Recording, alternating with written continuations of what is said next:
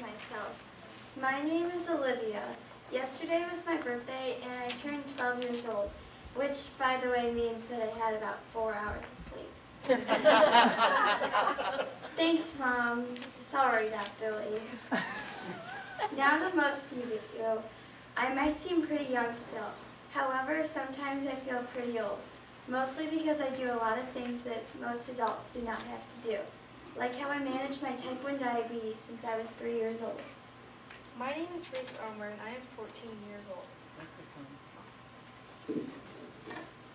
My name is Reece Olivia and I'm 14 years old. Like my sister Olivia, I've been living with type 1 diabetes for a very long time.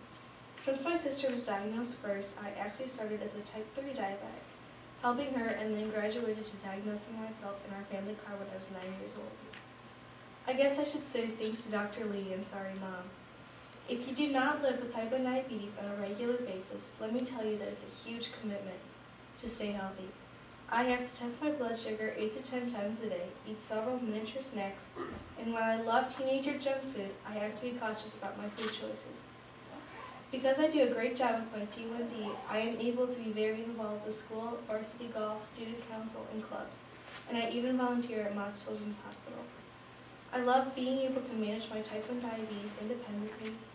However, sometimes it is a huge inconvenience to always have to explain to the world of what I am doing and why I'm doing it. That's why Reese and I thought an app would be helpful. Together, we dreamed of a way where we could send an emoji to our mom and dad, or our teachers, or even our friends to help explain what we need to do.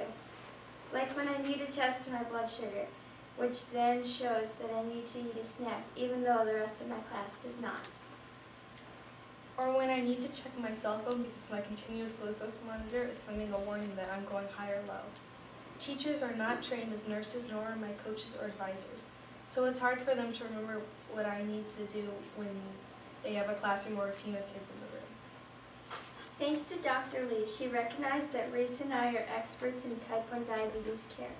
She helped us take our drawings and turn them into something that would help in an app. Dr. Lee asked her students to tackle the project, and now we have an improvement that will definitely make type 1 diabetes a lot less hard. I want to be a doctor when I grow up. If there is one thing that I've learned through having type 1 diabetes in our family, it is that the little improvements in our care make life a lot easier. Like our family always says, kids first, diabetes